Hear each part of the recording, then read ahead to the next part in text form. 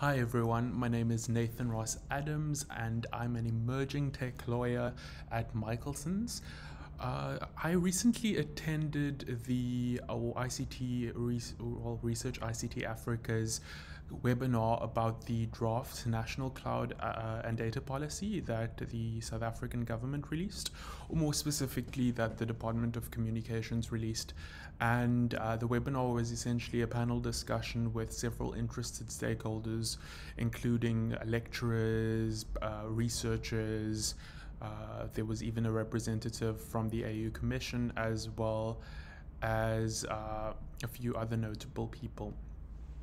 And one thing that I thought was really important, a few things that I thought was really important coming out of that webinar, were the issue of how the policy was written, and I think we all agreed that it's actually it's a very fresh document in that it needs a lot of work. This is just the starting point for discussions on cloud services and infrastructure, as well as data in South Africa.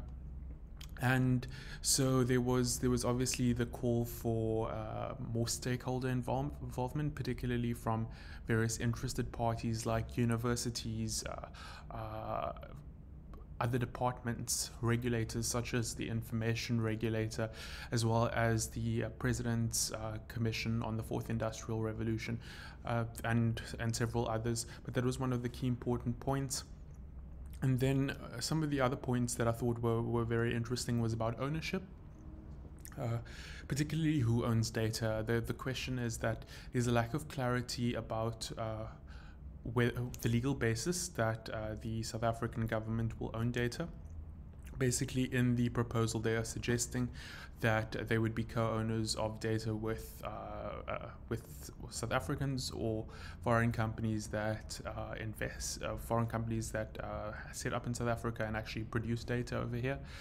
So that was one of the interesting points. Another interesting point was about the fact that this policy falls within the scope of the Department of Communications, and they have a specific mandate as an executive part of the South African government.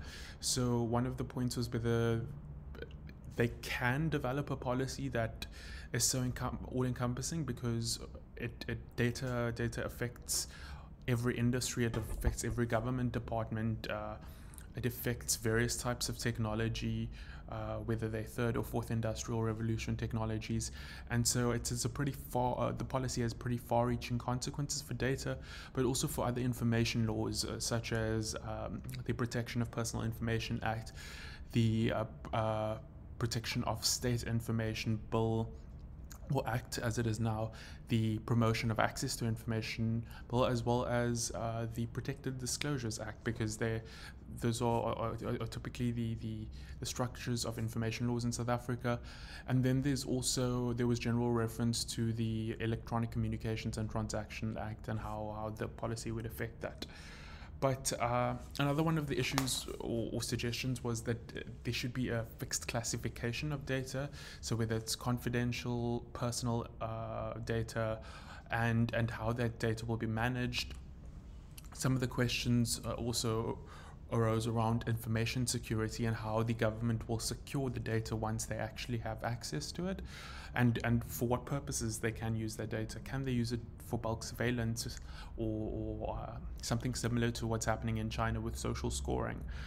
And then another interesting point was about the powers of the department in actually implementing this policy, and whether it's something that can actually happen, whether they have the capacity to do that, whether they have the right people on board, and whether the policy is actually well thought out so that it doesn't produce consequences that are detrimental to the South African public.